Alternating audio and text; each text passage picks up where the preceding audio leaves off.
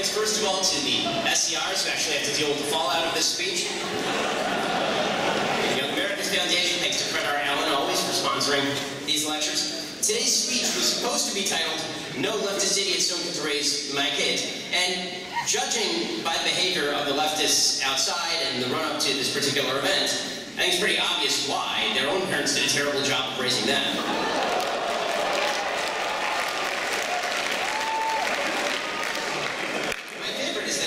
Some dolt out there walking around in white sheets, which I say shout out to Governor Ralph Northam. I really appreciate the level of generosity and open-spiritedness of the dorm community here at Stanford. Apparently, the folks at the SCRs put up some posters for this lecture. They were quickly removed, which is a real free speech problem if the administration does not do anything about it. And they were replaced by a letter from the Nordelpha staff. It's one of your dorms. Yeah, shout out to you guys too. It says, "Dear Nordelpha community, we, the Nordelpha staff, care about you, your feelings, your physical and emotional health. You matter and are welcome here in this space. We welcome and center the voices that some may wish to specifically marginalize and target. In that way, we support black people, people of color, non-binary folks, LGBTQIA folks, Muslims, and Jews. People from diverse backgrounds learning and flourishing together is what makes Stanford and Nordelpha special, particularly if they never have to hear anything they don't want to hear." That last part didn't right. "Thank you for being you. You are a star. And don't let anyone tell you you're not. Why, thank you to Barney the dinosaur. Please reach out to any of us if you need to talk or need us to support you in any way. Honestly, if seeing a flyer requires psychological support, you needed psychological support before you saw it.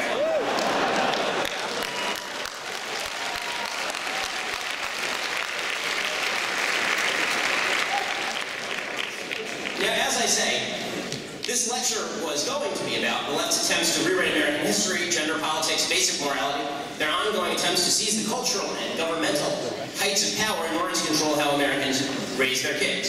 And we'll hit some of those themes tonight. I'm sure that it'll come up during the Q&A. Just a quick preview.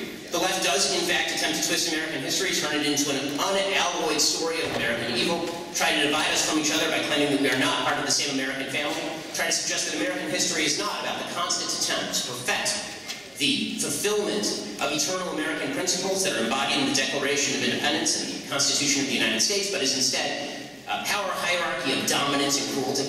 The left does indeed attempt to do that. The left does indeed attempt to shove its perverse view of gender politics down the throat of parents all over the country, and that will continue and get worse. They continue to maintain idiotically that men can be women and women can be men and women can be men, which is obviously untrue.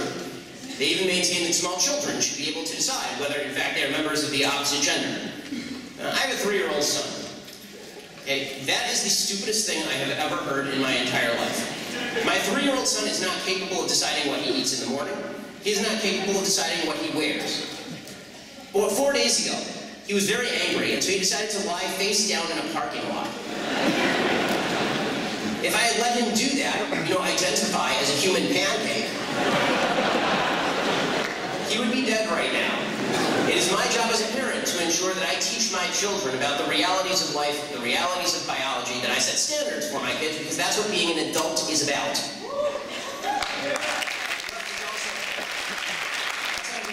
Basic morality and basic law by suggesting that speech is violence and violent speech, and they are cramming that down on kids, which is why you have people protesting and suggesting that the very fact that I speak and say things that they don't like is some form of incitement or some form of violence.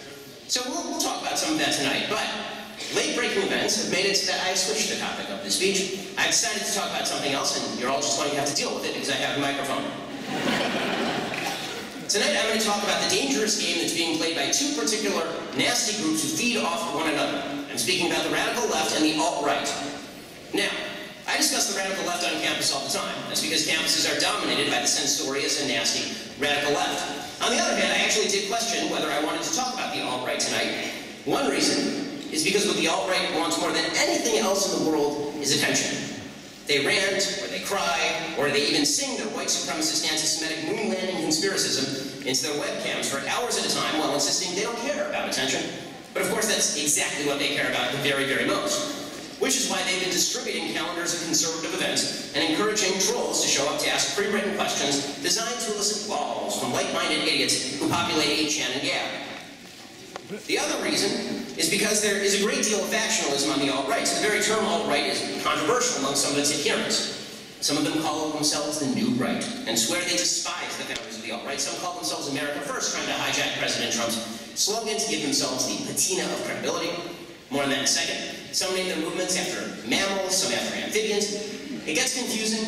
It's meant to be. You see, keeping people confused is actually one of their chief tactics because it gives them room to ridicule anybody who doesn't understand all of these esoteric labels and jokes and beliefs. So why talk about the alt-right at all? The answer is simple. The radical left and the alt-right desperately need each other. Need each other. They're playing a game in which the radical left seeks to delegitimize anybody who isn't on the radical left by lumping them in with the despicable alt-right, and in which the alt-right seeks to make common cause with anybody canceled by the radical left, specifically with supporters of President Trump who've been maligned falsely as evil by the radical left in order to artificially boost their alt-right numbers. These two goals are mutually reinforcing. Now first, I want to just say, straight for the record, okay, the alt-right does not mean anybody who's immigration restrictionist, or people who are pro-tariff, or people who are more isolationist on foreign policy. It's a very specific set of beliefs. And what you'll see the alt-right do is adopt the beliefs of some of these other movements in order to find cover for their actual belief system, which really is quite violent. So here is how this game works. Let's say that you're on the alt-right, whatever your preferred label. I'll just call you the alt-right for purposes of this conversation because that's what you are. Let's say, for example, that you're constantly talking about white civilization. A nonsensical term, because civilization is not defined by color, but by history and culture and philosophy. But let's say that you say white civilization is under attack by multiracial hordes. Let's say that you're antipathetic toward Jews, you're enraged by the liberties guaranteed by the Constitution of the United States. Let's say you spend your days ranting about how conservatives and traditional classical liberals, you know, the sole protected force in America against the radical left, haven't conserved anything. You say that America is not a propositional or a creedal nation, even though the nation's founding literally begins with the words, "We hold these truths to be self-evident, that all men are created equal, that they are endowed by their Creator with certain unalienable rights." Let's say that you cite Christianity as the basis of your values, but you're more likely to quote Nietzsche than Christ. Let's say that you constantly lament the decline of our fundamental institutions, but you don't belong to a church, you don't belong to a bowling league, you don't belong to the Lions Club, you don't belong to the Rotary Club, you don't own a home, you don't have a grown-up job, you probably aren't married, you probably aren't a parent. Let's say that your greatest achievement in life isn't family, kids, church, community, but that you once made a semi-ironic meme that 7 other people like you upvoted on Telegram. Turns out not all that many Americans agree with you. After all, your agenda is pretty disgusting. You also happen to have the unfortunate habit of saying really disgusting things when you think other people aren't listening. For example, your thought leaders, your self-proclaimed lead influencers, will say they're not on the same page as white supremacist Richard Spencer, but then they'll go on Facebook and post about the Charlottesville white supremacist rally, quote, "The ruthless transnational elite know that a tidal wave of white identity is coming, and they know that once the word gets out, they will not be able to stop us. The fire rises." Really hiding the ball there, are you? Let's say that your self-proclaimed lead influencer has compared Alex Jones's ban from social media, a ban, by the way, which I opposed publicly, to a modern Kristallnacht and the beginning of a white Holocaust. When it comes to the Holocaust itself, you have some questions. You do. And those questions are questions like this, a direct quote from a lead influencer in the alt-right. Matt says, "If I take 1 hour to cook a batch of cookies and Cookie Monster has 15 ovens working 24 hours a day, every day for 5 years, how long does it take Cookie Monster to make 6 million batches of cookies?" I don't know, that's a good question. No, that doesn't sound really correct to me. Wait a second, it takes 1 hour to build a batch of cookies, and you have 15 ovens, probably in 4 different kitchens, where you do 24 hours a day for 5 years. How long would it take to get to 6 million? I don't know, it certainly wouldn't be 5 years, right? The math doesn't seem to add up there. None of it really adds up, none of it really makes sense. This crazy cookie analogy, 6 million cookies? Nah, I don't buy it. That's all irony, I'm an irony bro, that's all irony. This is the kind of stuff some of these folks are saying. For the record, by the way, just so the facts are on the record, according to Henrik Talbot, a member of the Sonder Command who worked in several Birkenhouse gas chambers, quote, "We worked in 2 shifts, a day shift and a night shift. On average, we incinerated 2,500 bodies a day. The procedure was to put the first body with the feet toward the muffle, back down and face up, and the second body was placed on top, again face up, but head toward the muffle. We had to work fast. The bodies put in first soon started to burn, and their arms and legs rose up. Women's bodies burned much better and more quickly than those of men. For this reason, when a charge was burning badly, we would introduce a woman's body to accelerate the combustion." Unquote. But But maybe he was just being ironic, bro. In fact, it seems like some members of the alt-right have a pretty large problem with Jews generally. They'll tweet things like, quote, so-called Jewish values tend to favor liberal and internationalist positions like abortion, foreign intervention, multiculturalism, homosexuality, and mass immigration. Some of you will say that you're hurting your daily existence by Jews. We suggested that a religious Catholic who writes for my website, a guy named Matt Walsh, is a, quote, Shabbos boy race traitor who is throwing his own people under the bus and hates white people. In fact, Walsh is, according to you, an F word, that would be for gay people, P word, as in female genitalia, race traitor who works for the Jews. What prompted that outburst, by the way, on the part of this alt-right lead influencer? The fact that my friend, Matt Walsh, said that the El Paso racist shooter should be publicly executed in brutal fashion. Also, it turns out, lead influencers in the alt-right not so fond of black people either. One particular lead influencer, when asked if having sex with a dog is the same thing as having sex with a black man, said, quote, they would both be degenerate. Really, really classy people.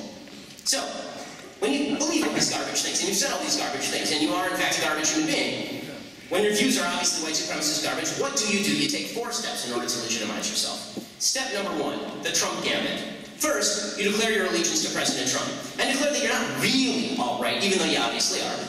You show up to lectures wearing a MAGA hat in order to get the media to cover it, and in order to demonstrate that you are truly a representative of the 63 million Trump voters. You call yourself America First, hijacking Trump's slogan. What you actually mean is white Americans first. The media eat it up because the media love nothing better than, of course, lumping Trump in with particularly this group. You don't have to take my word for it. You can just ask Andrew Anglin, the neo-Nazi who runs the Daily Stormer. He posted a calendar of events for alt-righters to attend and attack, including this particular event. And he wrote last week, quote, I think basically we've got a model going forward that is going to work. If we get questions, we'll take questions, but simply being there and heckling in the audience relentlessly is extremely effective. And you can meet other like-minded people there this way as well. Remember, we're all good optics, American nationalists now. Long-time readers will remember this is something I pushed very hard while others were dressing up in neo-Nazi costumes. And by talking about these issues instead of saying, gas the kikes or whatever, we are more or less immune to being fired or kicked out of school or doxxed. You just, if somebody calls you alt-right, you say, no, of course I'm not an alt-right neo-Nazi racist white supremacist, I'm just an America First nationalist and a MAGA supporter. Now, this is a clever tactic. It is. Donald Trump is many things. He is not a white supremacist and he is not an anti-Semite. His daughter is an Orthodox Jew, so is his son-in-law, so are all of his policy advisors, or at least many of his policy advisors with regard to the Middle East. Donald Trump moved the American embassy to Jerusalem in a bold move of solidarity with the people of Israel. He has a roundabout named for him in Jerusalem. Trump Heights, Ramat Trump, is named for him in the Golan Heights. Donald Trump has nothing to do with the so-called self-proclaimed America First asshats. In fact, he's very close to one of the people they attack the most, Charlie Kirk. Right? Donald Trump regularly invites Charlie to official meetings in the Oval Office. But, you know, these people bought some MAGA hats, so the left will spread their lie, and they know it. Which is why, again, they're encouraging people who wear MAGA hats to events. So be on the lookout. That doesn't mean everyone with a MAGA hat is an alt-righter, obviously. What I'm saying is that the vast majority of people who wear MAGA hats are not alt-righters. I'm saying the alt-right is looking to disguise themselves specifically for purposes of publicity. Okay, step 2, then you declare yourself the true conservatives, the true heirs to conservatism. Right? Not a bunch of masturbating losers who live in your mother's basement. No, you're the true heirs of conservatism. The way you do this is that you simply lie about mainstream conservatives. You suggest that mainstream conservatives are insufficiently committed to social conservatism. So, one of the things that all these people have been planning to do the last several weeks is they show up in the Q&A lines and they ask the same 9 questions. So I'm just going to knock down these questions right now, and then we can actually have a real Q&A with real questions.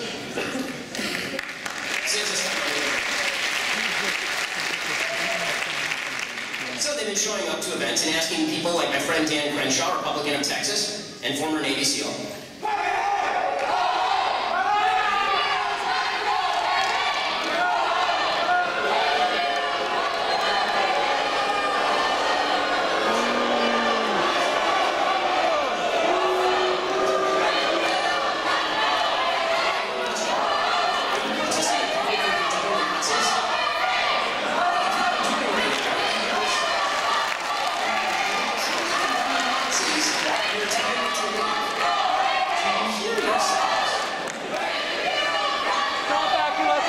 Fucking Nazis, you assholes!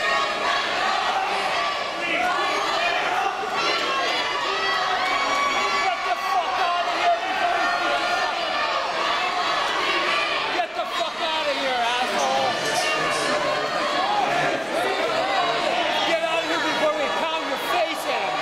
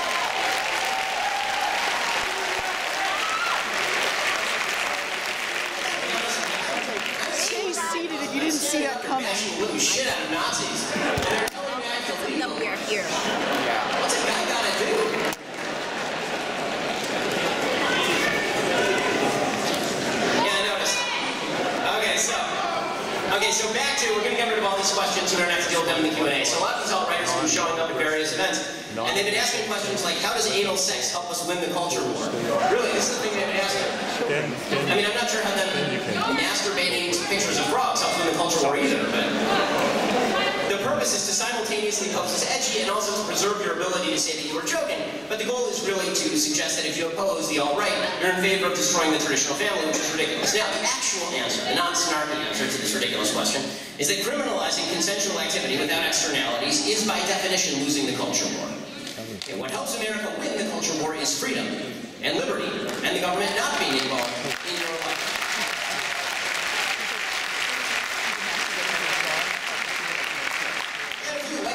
That certain personal activity is a sin. You know how you win that culture war? By having people join your church, by engaging with your community, by teaching your children your values. That's the way you win a culture war. In fact, I'm bewildered by it. There's great irony in watching alt-righters claim they should use the commanding heights of government to cram down their viewpoints on others, while complaining that the left uses the commanding heights of government to cram down their viewpoints on others. You can't really whine about using the government to shut down your viewpoint when you plan on using the government to shut down everybody else's viewpoint. But many folks on the alt-right are busy playing true believers by suggesting that social conservatives like me, people who wrote entire books on the evils of pornography in American society, or people like David French, who spend their days fighting for religious freedom in court, are standing ardently in favor of drag queen story hour at the local library. Okay, newsflash. I think drag queen story hours border on child abuse. I think parents who expose young children to sexualized cross-dressing adults are doing something wrong and bad. I also think that in governmental terms, if you allow the library to decide which speech to ban, it's much more likely to ban the Bible than drag queen story hour. I'm for limited government because I do not trust the government to decide what kind of speech it wants to ban.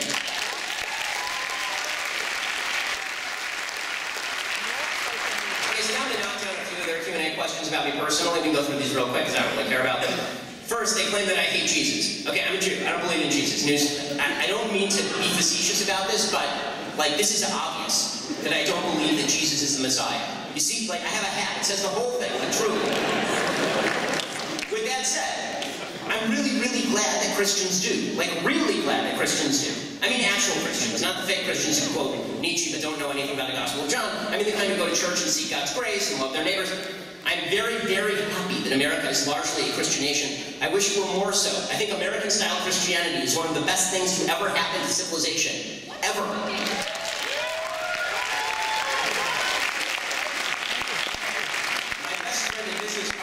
Minister. I employ tons of Christians. I've given them the freedom and the platform to share their faith. I've written one of the best-selling conservative books of all time that basically calls for more conservatives to go back to church and argues for the value of biblical religion.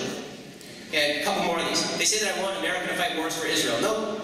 Nope. First of all, Israel can take care of herself. Yes.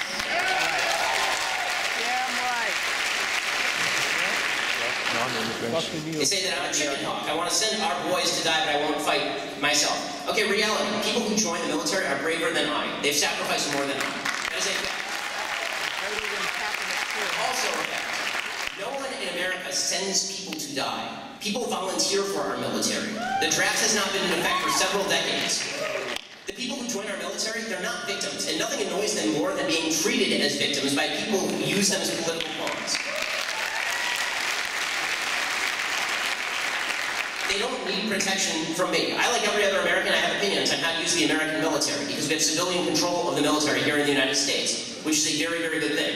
But suggesting that anybody who doesn't serve in the military can't have an opinion about the use of the military is like suggesting that anybody who is not a police officer can't have opinions about how the police ought to be used.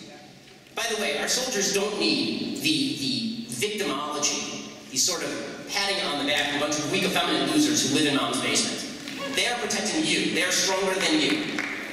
Okay, other ones. I attacked the Covington kids. I mean, this one is so absurd. I literally was on the phone with the Covington. I know them personally. I was on the phone with them nearly every night, guiding them in the media and through legal strategy. Okay, I haven't revealed that publicly until now, but now that this accusation is out there, I may as well say it. You can call them, you can ask them. Okay, they also suggest these folks that I didn't defend so-and-so when they were banned from social media. That's probably a lie. I've basically defended everyone from being banned from social media, including people who have targeted me and created risk threats for me. And Okay, another one they like, that I'm a grifter, right, that I make money. Welcome to America. We have lots of sponsors. I'm very grateful for my sponsors. And I'm not going to apologize for the fact that I offer my sponsors a way to reach my audience. I'm very proud of them. I think their products are good. That's why I talk about them. And if it makes me money at the same time, great. I'm out to make money. I like money. Congratulations. It's a free market economy.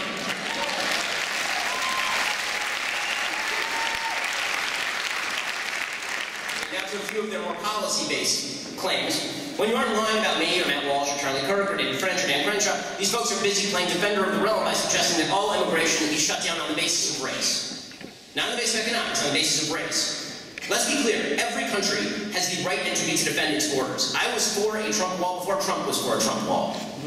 Illegal immigration has been overall, not always, but overall, a massive boon to the United States. In periods in which it is not, that's because government has basically failed to take into account economic, education, and cultural status of new immigrants.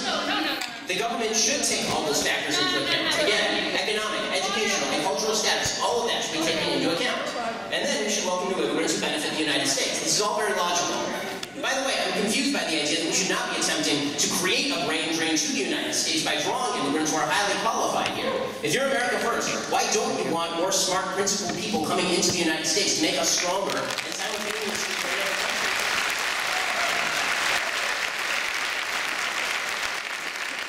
They make questions about Israel and suggesting that if you're pro-Israel, this means prioritizing America over Israel. That's absolute nonsense. If America had a policy that was not good for Israel, but was good for America, I would back it. They talk about the USS Liberty incident. There have been multiple studies, U.S. Navy, Joint Chiefs of Staff, CIA, House, Senate, NSA. Most of the reports, according to historian Richard Brownell, do not assign culpability for the incident. They focus on communications failures. I have to say, I'm a little bit bewildered why you're so obsessed with an incident that is now 52 years old. If you have theories that are better than those of the American government that got operators standing by, feel free to dial them and tell them about your 5-decade-old theories about a military incident from the 1967 Six-Day War. It's a direct and vital interest now in 2019. Okay, speaking of Europe, they tend to say that they like white European ideals, not Western ideals. Western ideals would be a thing, right? Because you can read about Western ideals in books. White European ideals. I'm wondering exactly what they're talking about. They're not talking about Christian ideals. You can read about those in books too, right? Or Judeo-Christian ideals, which I talk about, right? Instead, they talk about white European ideals. I'm confused. What are white ideals? What do white ideals look like? Do white ideals look like, you know, like the professors at these universities who are overwhelmingly white and overwhelmingly socialist? What do white ideals look like? How about European ideals, like the socialists over in various parts of Europe? Are you really happy with how Germany's being governed right now, are you? Like, what do European ideals look like to you?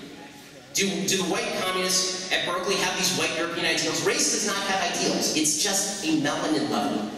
It's just a skin color or a place of origin. If you think it does, you're absolutely indistinguishable. You're identical to the identity politics left, to the intersectional left. Spoiler alert, the alt-right is. And then the alt-righters talk about how white people are superior to others, but their own idiocy and bigotry demonstrates that isn't true.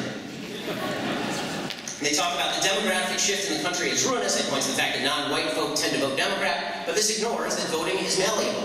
The fact is that a huge percentage of California Hispanics vote for Democrats. 80% of Florida Hispanics currently favor Florida Governor Ron DeSantis. Hispanics don't vote universally one way because race is not the basis for voting. Ethnicity is not the basis for voting. Culture may be the basis for voting, but ethnicity is not. Race is not. Again, that is an uncontrollable factor. Culture is a different thing. That affects how people think. But none of this is about reality. Okay, so we have step one, and that is you masquerade as a magnetic. And then we have step two, and that is you claim that you're the true believer. And then we have step three, which is to troll, right? You just show up at places like this, and you say dumb things, and you tell your friends how cool you are. And you tell edgy jokes about the Holocaust and cookies, because, I mean, what could be funnier than that, obviously? Yeah, that's just good stuff. And then finally, and this is the big one, you count on the left to help you out. And this is where this nefarious lines that I've been talking about between the alt-right and the hardcore left comes in. And believe you me, the radical left will. I mean, we've seen proof of it here tonight. I'm here decrying for 40 minutes the evils of the alt-right and white supremacism. And there are people up there calling me an alt-right white supremacist. Okay, the left will literally call anybody on the right alt-right, even if we say vocally and in no uncertain terms that the alt-right is pure, unbridled, vile garbage. Even if members of the alt-right target those people on the mainstream right.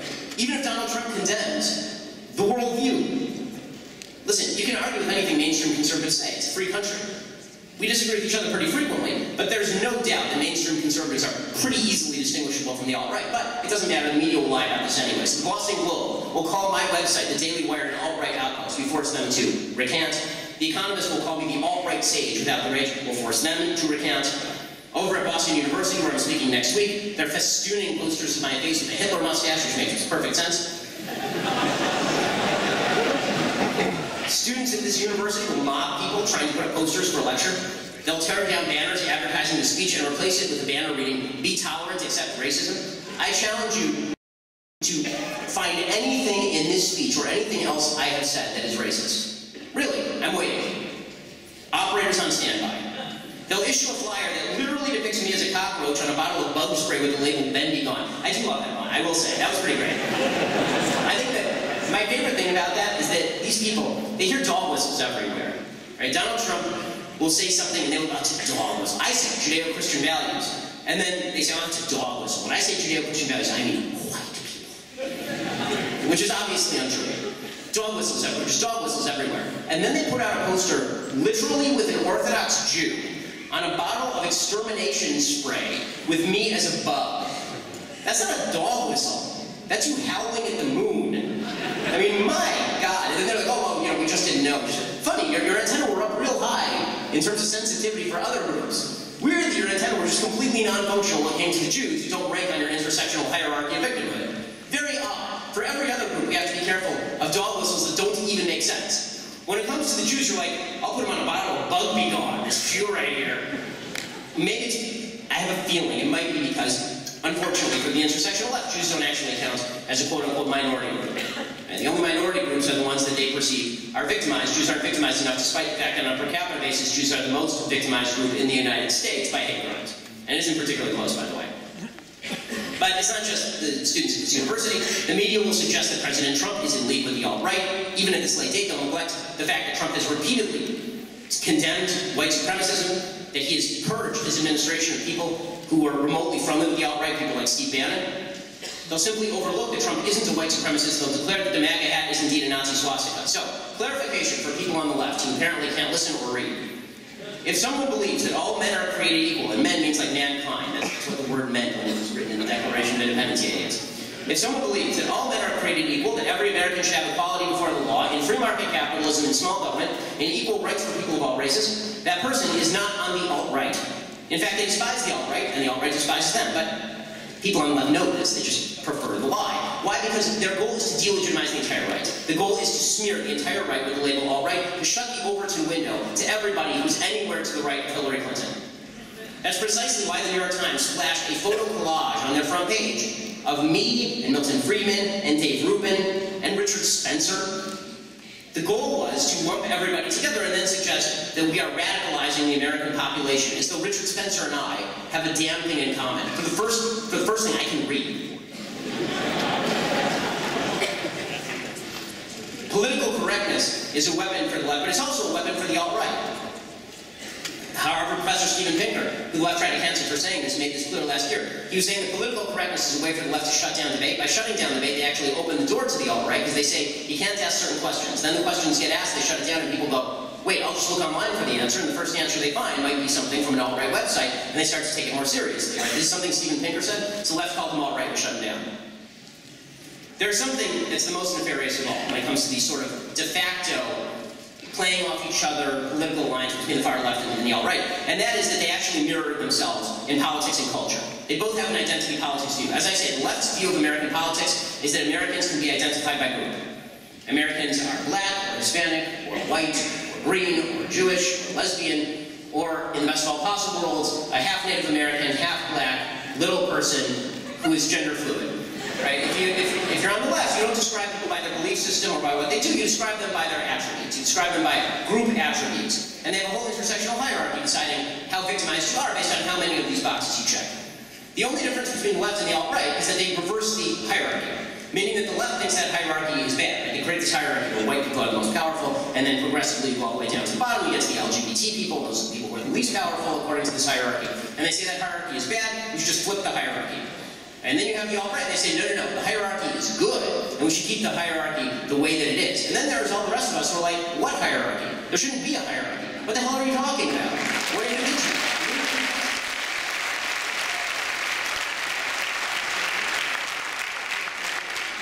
All of this is terrible for the country, it's terrible for the discourse. We should be able to ask tough questions and answer them. We should. We should be able to have conversations. And we should also be able to see the difference between good, fact-based, rational answers and identity politics bullshit pandering, which is a specialty, unfortunately, of both the radical left and the alt-right. But the left won't have the conversation. The alt-right really doesn't want to either. They prefer memeing and trolling and all the rest. So, here I am, stuck in the middle with you. Anyone on the right or left who wants to have an actual conversation about tough issues that isn't the bumper sticker, but is also not willing to pretend that ugly bigotry is decency, or that identity politics reflects truth, or that trollish memeing is a substitute for an actual worldview. Let's have the conversation. Thanks so much. Happy to take your questions.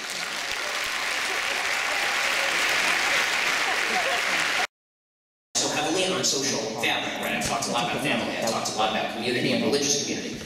First you go to family, then you go to religious community, or whatever community you're a part of. Then you go to local government, then you go to state government, then you go to the feds. Right? Meaning that there should be this sort of movement all the way along the line. I think that unfortunately in the United States we've reversed that. And we've said, okay, the option of first resort is to go to the federal government, and the option of second resort is to go to the state government. And at no point do you look to yourself or to your neighbors. And we've seen payments in cash form or form of benefits as entitlements. And I don't think anybody is entitled to anything. And I don't think you're entitled to that stuff simply by virtue of living in America.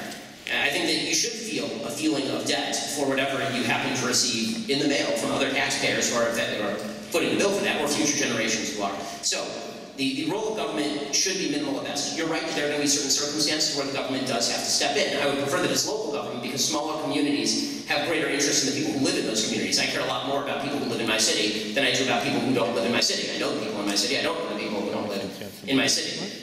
You know, so I think that this is particularly true when you're talking about people who suffer, who can't take care of themselves, legitimately can't take care of themselves. We're talking about the severely mentally ill, then people who are severely disabled, right? People who are incredibly sick.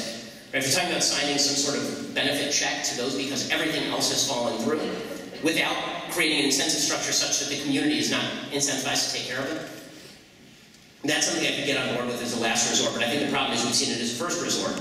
And so, now it's a question of direction. Are we moving toward a smaller government or moving toward a bigger government? Is the problem not enough government benefits, or is the problem that government has stepped in and quashed the ability of private people to take care of each other in order to make society better, specifically for individual people, right? When somebody in my community is suffering, they go to my shul and they ask the rabbi for money, and then we all chip in. I mean, I'm a big believer in charity. I'm a big believer in people helping each other out. I think it's better for them, I think it's better for society than the government sucking enormous quantities of cash out of the system and then injecting it randomly as though they're putting filler in somebody's butt.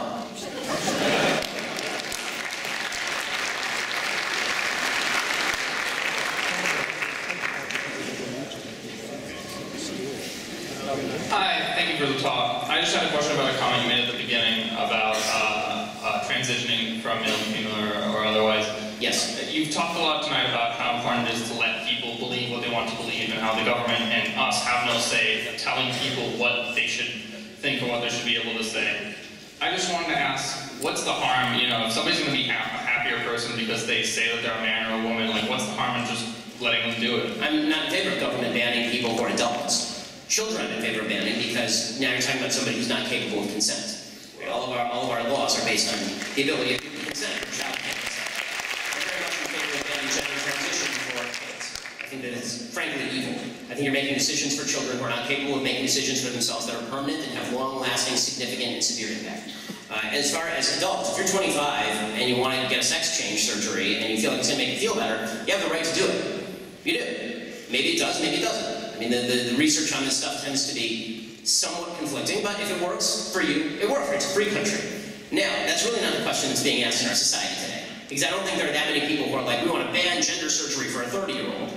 I'm not seeing the campaign for that. What I am seeing is a campaign on the left that says that my child is going to be removed from my home 10 years from now if I don't agree with the left's view of how I should treat my child's gender confusion at age 4.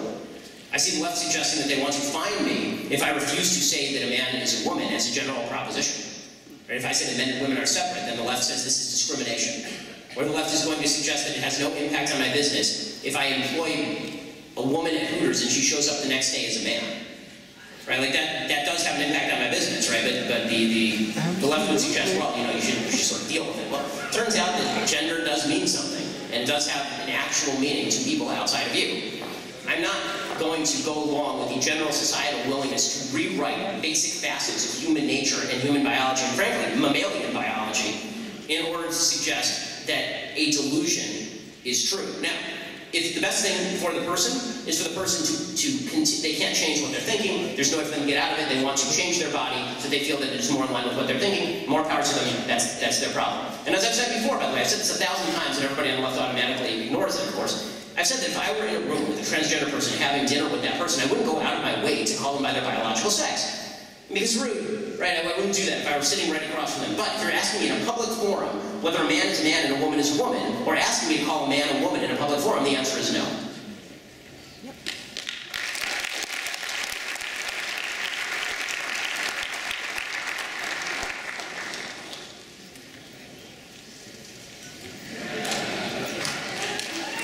Hi, good evening, Mr. Shapiro. Thanks for speaking today. I've noticed on the Daily Wire website, there is no readily accessible public editorialized policy. My question is for you is, on what do you base your journalistic ethical standards for your publication? I mean, it's sort of a vague question. I mean, can you be more specific in what it is you object to about the site so I can defend it? Because, I mean, the general proposition is that we are an opinion conservative site. We do our, I believe that like every other news institution, we try to cover the truth. We sometimes make mistakes. If we do make mistakes, we retract it. And well, what exactly is it that you're asking? Right, so my question is, like, for example, for every other mainstream media news outlet, there are ethical standards set by, for example, the Society of Professional Journalists, AP News, Reuters, which define how you should cover certain things, how you should retract certain articles, and I couldn't even find on your website like a specific link to previous news articles that you had retracted in the past. I mean, in terms of what we've retracted, full-on retractions in the past, that'd probably only be a couple of articles that have turned out not to be true, and so we've run retractions. You probably search in the bar. Honestly, I don't know. We've run thousands and thousands of articles. We run hundreds every week. As far as corrections, we issue corrections all the time, just like every other news outlet. I've never felt the need to issue a giant editorial policy, also because I don't think journalistic institutions actually keep up with their own journalistic policies half the time.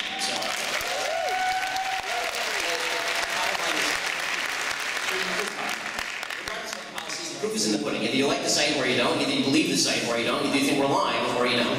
I don't think that articulating a policy, a 5-page policy, that you're, first of all, I'm glad that you're the person who reads the policies. Because really, like, they write these policies and lawyers spend lots of time figuring them out and no one has ever read them. So congratulations to you. You are the person who read the policies. Really. But I think that in the end, people believe news outlets based on what they find to be credible and not based on the articulated policy of the news organization. I find the New York Times to be credible sometimes and not credible sometimes, and their editorial policy has nothing to do with it, really. Yeah, it's fine. One more, yeah. So, do you have any objective ethical standard, or is it purely based on your subjective reasoning and opinion? Well, I think that whenever it comes to interpretation of news, there's a subjectivity level. I reject outright the idea that news outlets are purely objective. I don't think the New York Times is objective. I don't think we're objective. I don't think CNN is objective. I think that the best way for people to read news is to read our site and then read Huffington Post, and whatever we have in common is the common basis of fact, and whatever we don't have in common is opinion.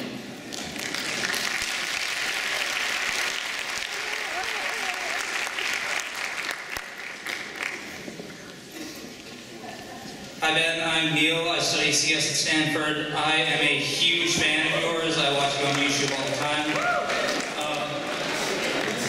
I do lean left, however, so I disagree with you on some issues. Well, first of all, okay, quick, can we have a show of hands? People who are liberal to left in the audience, people who disagree with what I say, can you raise your hands, please? Thank you for coming.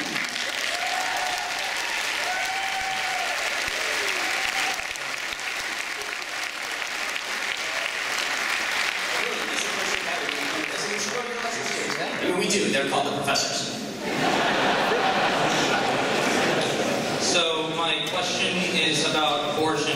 That's the issue that I disagree on.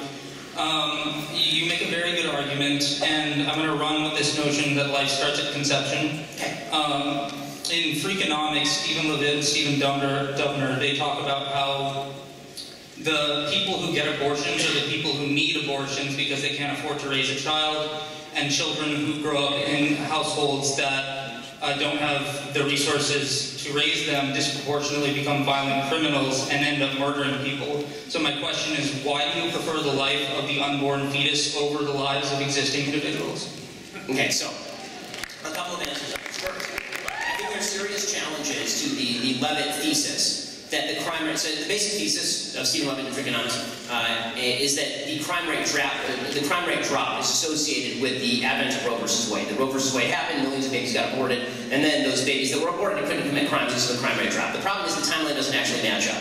The crime rates didn't begin to drop until 1994. Roe versus Wade happens in 1973. The vast majority of violent crime, or at least a huge plurality of violent crime, is happening for kids who are actually born, who are actually between the ages of 15 and like 23. So what you would have expected is that there would have been a massive crime rate drop in the late 80s, mid to late 80s, not a crime rate drop in 1994. The reason you got a crime rate drop in 1994 was additional resources provided by the federal government and the states to policing.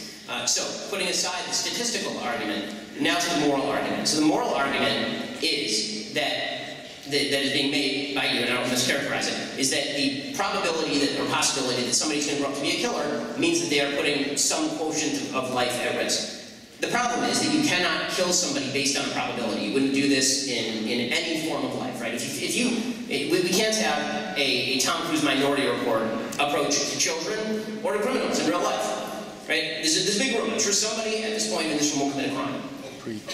That crime may be serious. That doesn't mean that if I just killed everyone in the room, I've now prohibited the crime. Or if I killed the one person in the room who I think is most likely to commit the crime, it's not me, don't worry. That if I killed that one person, that would be okay. Because again, I'm making a forejudgment about behavior that is not going to occur. So it is true that a lot of people who have abortions are poor. It is true that a lot of people who have abortions may not have great resources to raise the child. The solution to that is not to kill the child in order to prevent possible future crime. The solution is that people should be having babies more responsibly, and that local communities, particularly religious communities, should step in and help out when single moms need help. And by the way, that does happen a lot, right? And that's something that should be happening in increasing numbers. It's also why the government should stop incentivizing single motherhood by cutting checks and playing dad.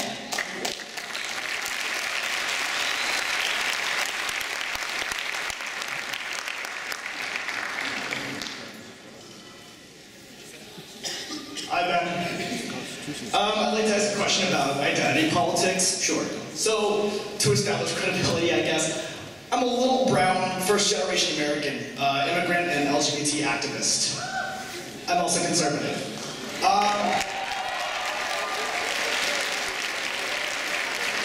Sorry to the person who should give a shout-out before, that there's more to the description. I believe we can be friends with people we disagree with. But as a result of this combination of identities, I've been called a bigot, a race traitor, I've been mocked, and all this kind of stuff, which kind of led me to become a closet conservative. So my question to you is, what advice do you have for closet conservatives to survive in a climate or an environment like a college campus like this, so that I can get A's in my classes, but also voice my opinion on essays? Okay, so I have a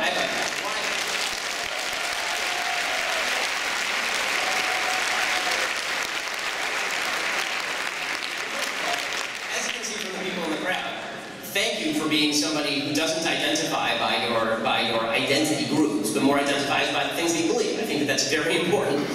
Beyond that, the best way to get by, so I have a thriving debate with my friend Dennis Prager on this. So Dennis, who hasn't been in college in a while, he thinks that you should just say whatever you want. You should say it clearly and publicly in front of professors, and if you get the C, you stood up for principle.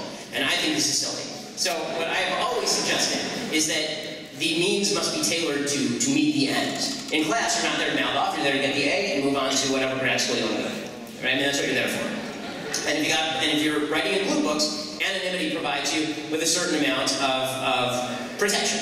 And what that means really is that you can speak out as much as you want in many cases in the class, and then as you write the blue book, you can write what the teacher wants to hear and get the A. That was my plan at UCLA. So in class, I was Frederick Hayek, I was Milton Friedman, I was Thomas Sowell, and then in my blue books I was Bernie Sanders. And it worked out great, right? I mean, like, the world, because the truth is that the professors are not testing you on your actual thoughts, right? The professors very often are testing you on how well you parrot back to them their thoughts. And so, all right, fine, if that's the game, then I can play the game. But I'm not going to sacrifice my future career and earnings simply make a point to a professor who's more than happy to lower my grade in order to punish me. So, a little practicality goes a long way. But you should speak out when you can. The question is, when can you?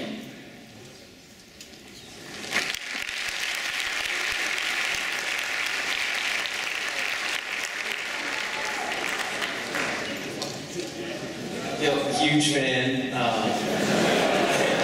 I used to be those guys outside on the signs, and I used to be huddled in my room in Oakland watching you on YouTube. Watching these guys get destroyed. So my question is, have you been keeping up with what's going on with Roger Stone, and what your thoughts on maybe some of the jurors or the judge that might be going against him? So, to be honest with you, I haven't... Also, Epstein didn't kill himself.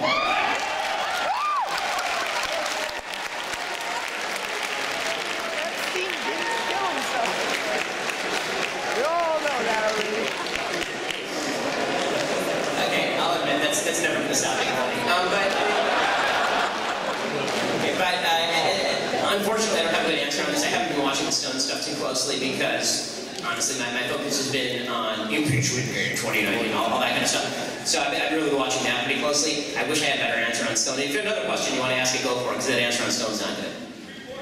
Actually, yeah, there was a guy outside, Felix, a really nice guy, talking about healthcare is a right for everyone. And he brought up some stuff I'd never even heard of, like France, Japan, and Singapore have a two-tier system for healthcare. Yes. Because healthcare is a right, a human right for everyone. And he brought up that, you know, if you had enough money, you could pay for it, or there's a government one. And just ideas that I never heard before. And yeah. What are your thoughts on how you would treat that? So there are a couple of basic questions. The framework I like to use when I'm talking about healthcare and thinking about healthcare is that healthcare, you can have three attributes of healthcare: affordability, quality, universality. Right? It can be cheap, it can be good, and it can be for everyone. But you can only have two of those things. You can't have all three. There is no program that is cheap and good and for everyone. It just does not work that way. Right? If it's cheap and it's universal, then you're going to end up with rational, which is sort of what you have in Canada and the UK. If you have universal and good, it ends up being pretty expensive. And that's kind of what you have in the United States, sort of, because the truth is that there is basically universal healthcare in the sense that if you go to the hospital, they can't turn you away, but it's very expensive in the United States. Now, it's also on demand, you can get it. Like, we are the world's, the truth is the world has a two-tier healthcare system. It goes like this: you live in a socialized country, and then if you have money, you come here for your surgeries. Right? But the question is what kind of health system you would like to create. The health system that I would prefer is one that is cheap and good, but not completely universal. And then the gaps are filled by charity hospitals, the gaps are filled by local government.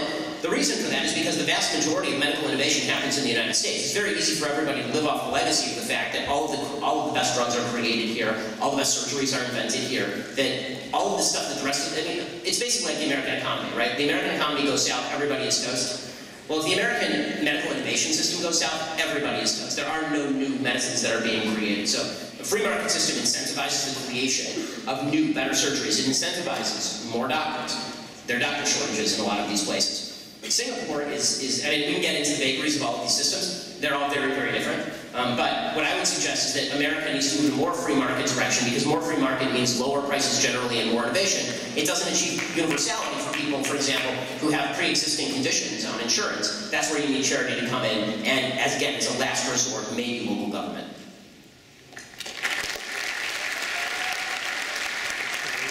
This will be the last question.